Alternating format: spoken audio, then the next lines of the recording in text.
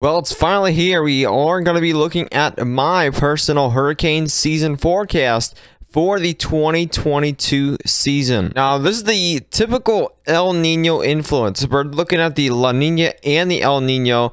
Now, as you can see, again, we're not expecting an El Nino INSO status this year, but we are expecting a La Nina to last through the summer and possibly even through the fall.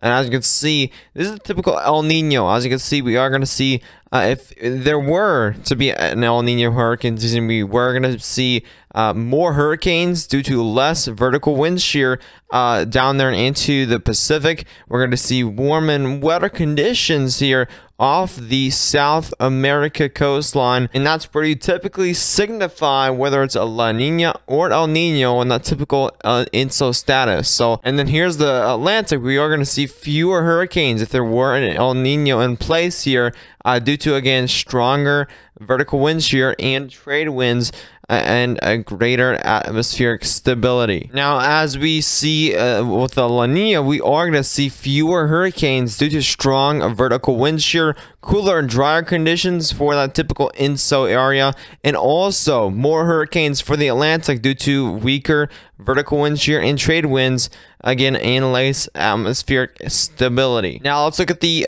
current NOAA.gov Climate Prediction Center INSO alert system status. We look at this with every single, winter forecast, fall forecast we do on the channel, and again, hurricane forecast. As you can see, we are going to see an INSO alert system status is currently at the La Nina advisory. So La Nina is present. And as you can see, let's read here. So we have equatorial sea surface temperatures are below average across most of the Pacific Ocean.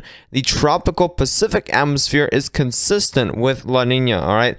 So then we get to this part. La Nina is favored to continue through the northern hemisphere summer. Okay, this is a 59% chance during June to August 2022, with even a 50 to 55% chance lasting through the fall. So again, likely La Nina once again, so that means we are going to see a little bit of an above average hurricane season. It's not going to be anything like 2020 or anything like that. I think it's going to be quite similar to the 2021 season, just because the La Nina is going to be fading a lot faster than 2020, and that may lead to, again, lesser tropical systems and lesser hurricanes. Now, this is from the Colorado State University here, their kind of prediction of what they're expecting. Now, this is the percentages they're expecting. So, as you can see, we're starting off with extremely active, and there's going to be a 25% chance that we could see an extremely active hurricane season. Down below here, we do have a near average percentage, which they are expecting a 25% chance for a near average season. And then we go to the top right, where we do have an above average season, which is up to 40%. Again, this fits well definitely with my type of prediction here. And as you can see down here, definitely not a below average season is going to be expected, but around near average and maybe above average it will be expected for this hurricane season. And we can even look at the hurricane season forecast from Colorado State University, where they are expecting about 19 named storms. Last year was 21 named storms that they were expecting, and the 30-year average is 14. So that is definitely, again, another above average hurricane season is expected. Now, they are expecting 9 hurricanes, and last year they were expecting 7. And then for major hurricanes, again, it's going to be a definitely above average season, possibly here with expected 4 major hurricanes from the Colorado State University. So definitely, again, a pretty accurate prediction here that they are currently expecting. Now, here's the hurricane frequency. All right.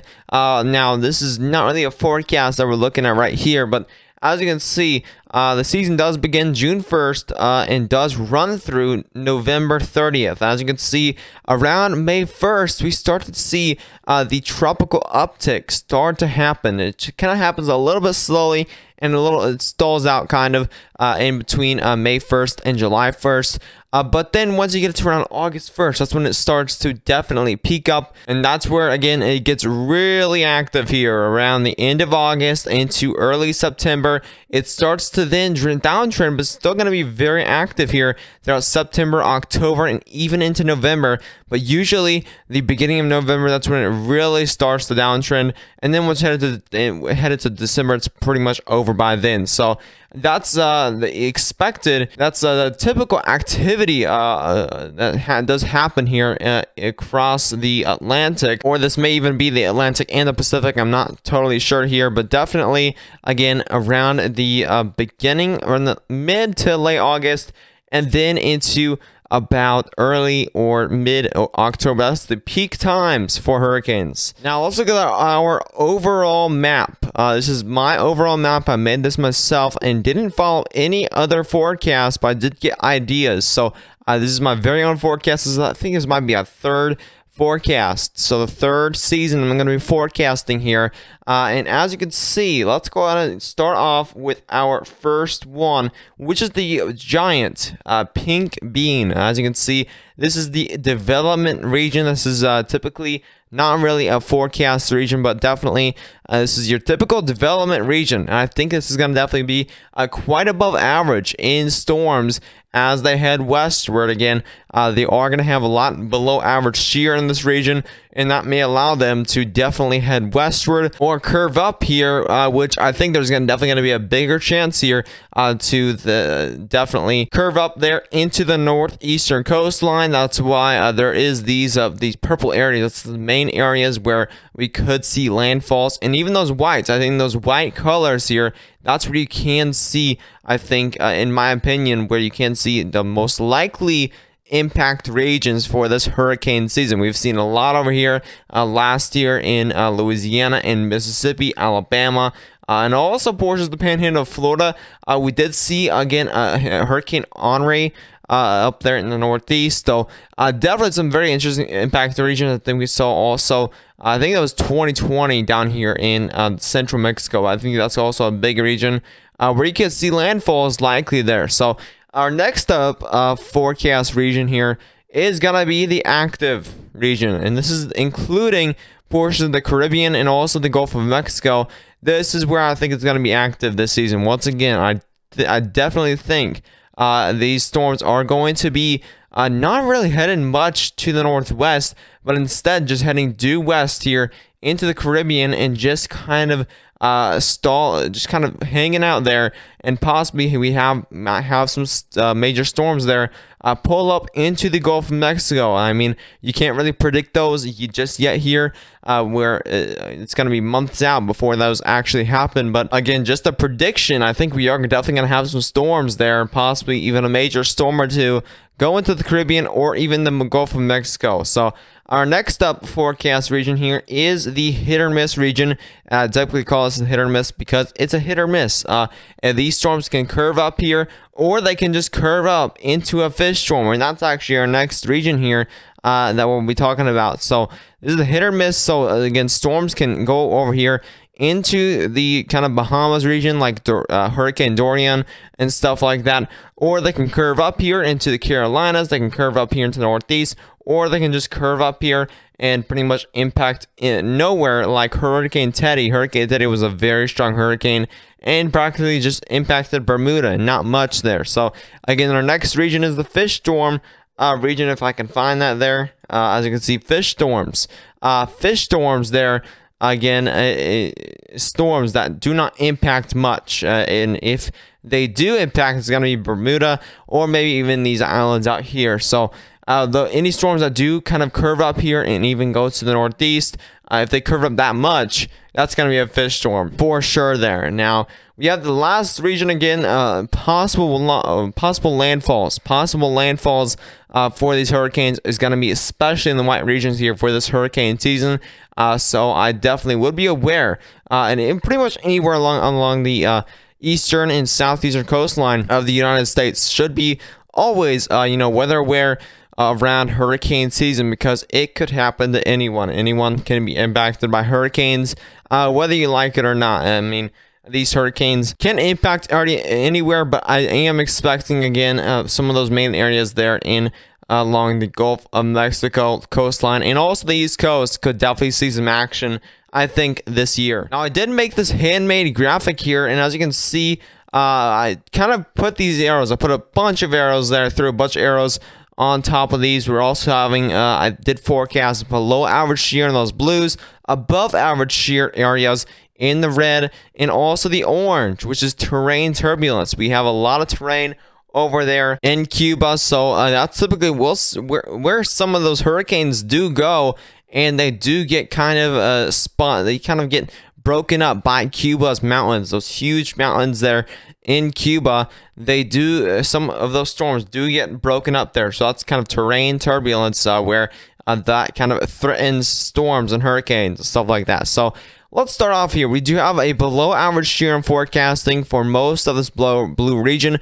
I did extend this a lot more northward than I was expecting, so I think I would cut it off about right here, and then that's going to just be average shear up there, since we do have typically a lot of shear heads over here across the northeast. And I think there's definitely going to be definitely average shear across this region. So just gotta ignore that there. But we do have above average shear forecasted, especially for these areas here. Again, typically where first storms go, they typically break up in that type of region. So as you can see, more above average shear expected down here across around this, just because most of these storms here do head northwest, but if they do head in this region, they're definitely going to be a breaking up because of that shear, and also because of how much land is in this kind of pocket. It's kind of the death pocket for hurricanes and tropical storms and stuff like that. So again, there's those arrows, and as you can see, most of those tropical waves will be coming out of Africa and then heading into this kind of development region, then heading across either west or northwest. And if they even choose northward, that's going to be a fish storm, of course. But again, all these areas are just potential areas where storms can go, and if they do even make it down here into the Caribbean, again, potential area where that can break those, they can break those storms up. And then you get these arrows here again pointing to different areas of the Gulf of Mexico. Just again, multiple areas where hurricanes and tropical storms can go. So if you again live anywhere along the coastline of the United States of America, so that's southeastern, eastern coastline, you need to be aware where this hurricane season, as we are expecting again an average to above average hurricane season. Here's our sea surface temperatures map from Tropical Tidbits, and as you can see, tropical temperatures are rising fast. The sea surface temperatures are definitely rising substantially as we head into the summer months. So as you can see, the Gulf of Mexico is likely seeing here 27 to 28 Celsius in most of those areas there. So again, warm waters are starting to rise up here. As you can see, we are seeing 31 Celsius of waters down here off of Mexico and Central America. Definitely, again, very warm waters already there. As we head into the summer months, we're starting to see some of these warmer waters head more northward, again hitting portions of the East Coast. You will see generally warmer waters as we head into later May, into June, and then into July. That's when these temperatures really start to peak there in July and August and area months like that. So we're just going to continue to watch this rise as we head pretty much day by day, waiting patiently for the start of hurricane season. Now, here's the sea surface temperature anomalies. As you can see, look at that La Nina. That is a very strong La Nina that does continue here across South America. There's that general area where you do predict that La Nina or El Nino. As you can see, there's a little bit of some warm water, some warm anomalies over here, but they're not really messing with too much of that La Nina there. So again, that is definitely a very well defined La Nina that is going to be active here throughout hurricane season. If you did enjoy the forecast, be sure to subscribe to the channel if you are new. I will have again a lot of hurricane updates this hurricane season. Again, severe weather updates do continue here as we head into, again, still active severe weather season pattern ahead. But we can't forget hurricane season as it's going to be starting in less than a month, about 20 days from now.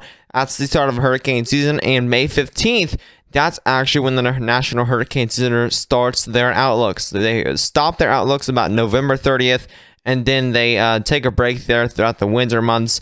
But then the start of hurricane season, they start those back up, and again, we do get those hurricane forecasts starting up into, I think, early July or maybe even June. We could see some small systems, but then again, peaking in August and September, and October even. That's when we will have most of those hurricane updates. So stay tuned for those. Also subscribe to the channel. Join the channel. You can join the channel or do a super thanks. That'll help the channel for future equipment, especially for storm chasing. So as always, stay safe.